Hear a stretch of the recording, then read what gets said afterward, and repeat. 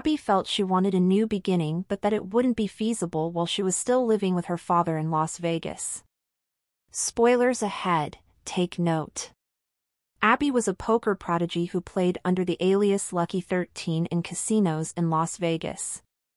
Mick Abernathy, Abby's father, forced her to play poker games even though she was underage in order to get money. Abby had told her father that she wanted to finish school and go to college, but he wasn't allowing her do that because he understood that by forcing her to play poker, he could make money without actually working very hard.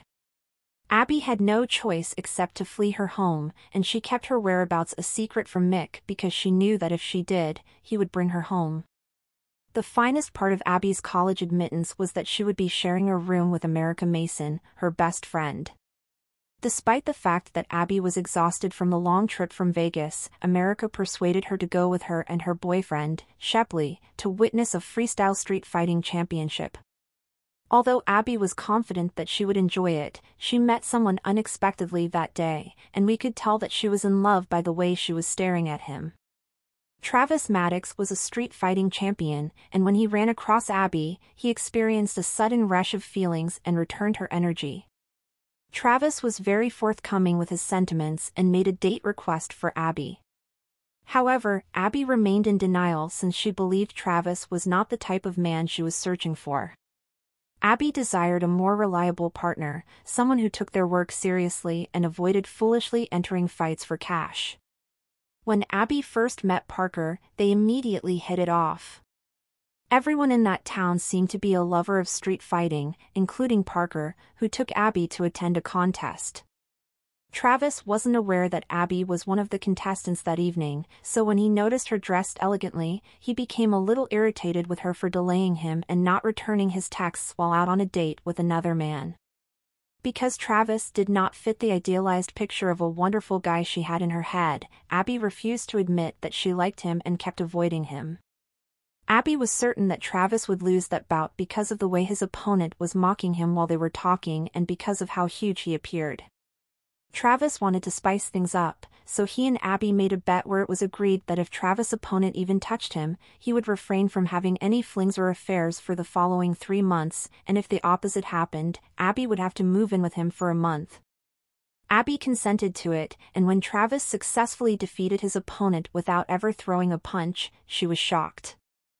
Although Abby first had a lot of issues with the messy way the boys lived, she gradually began to develop an emotional bond with Travis after moving in with him. Travis made the decision to have supper and introduce Abby to his family at his father's house. Together, they made the decision to play a game of poker, but Abby quickly retracted their plans by claiming she had no interest in doing so. She recalled how her father had abused her as a youngster just from the game's name, and she even remembered the name of the game itself. One of the brothers said that she could join them in their games because they wouldn't be too harsh on her, which set off Abby. The brothers were stunned to see how well Abby did when she accepted the challenge. Abby's father began relating tales from the past about a man named Mick Abernathy whose daughter was a poker genius and used to follow him everywhere he went. Abby was lucky 13 and had been keeping this a secret from everyone, Travis' father discovered. The fact that the poker prodigy herself had vanquished the Maddox brothers, about whom they had only heard rumors up until that point, made them feel like rock stars. That evening, Travis and Abby had a sexual encounter despite the fact that Abby was still in denial and had been telling herself she didn't like Travis. When Travis noticed a text on her laptop, he initially believed that she had been seeing another man behind his back when, in fact, the communication was from her father. Travis was gone all night, which alarmed Abby because she had no idea where he had abruptly vanished in the middle of the night. Travis was relieved when Abby revealed that Mick was her father when he returned the following morning. Although Travis planned a pre-birthday surprise party for her as restitution, Abby was still angry with him for acting inappropriately when he saw her father's text. After a contentious argument, Abby and Travis made up because they both understood there was no use in trying to fight their feelings for one another. When Mick Abernathy re-entered Abby's life, she learned that he was deeply in debt and that Benny, the casino owner, wanted her to resume gambling and return his money. Despite Abby's first resistance, Benny dispatched his boy to bring her over, and despite her initial reluctance, Abby eventually consented to play just once more and settle the debt. Abby was unable to abandon her father because of how miserable he appeared to be at the time. Since Abby was still a minor, the possibility of her being discovered playing still existed. In a casino, Abby played at a high-stakes table and emerged victorious. An old buddy called Jesse Viverox, who worked there as the security head, met her as she was leaving the casino with the chips. Jesse explained to Abby that he was unable to permit her to accept the chips since he was aware of her age. When Abby suffered a nervous breakdown, she was unsure of how to inform Benny and her father. She made a call to her father and instructed him to hide out, get rid of his phone, and purchase a burner phone. She then proceeded to Benny's workplace to inform him of what had transpired. Abby didn't want to play poker for a living, despite what Benny had said, so she refused to play for him and instead demanded a cut of the winnings. Benny's office was broken into by Travis, who then battered Benny and his security personnel before escaping with Abby.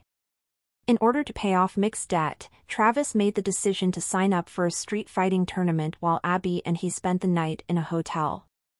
Since the opponent was not an amateur brawler but a deadly fighter, Travis was aware of the kind of risk he was taking.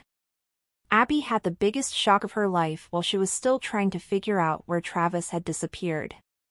It was then that she discovered she had been duped into thinking her father was in debt in order to get her to start playing poker once more. She had unintentionally spotted her father with Jesse, the person who had stolen her chips. Abby was devastated since her own father had betrayed her and destroyed her trust in the worst way conceivable. Travis was scheduled to fight in the arena, so Abby approached her father and told him she didn't want to see him ever again. She then rushed to the arena and saved Travis from getting himself killed. When Abby discovered a bag of cash in her car, she realized it was the exact sum of money that Jesse was planning to give her father from the casino where she had won it. Fortunately, things turned out well, and Abby was now in an excellent situation financially as well as having a kind boyfriend who would help her pay for her schooling. Thank you for watching.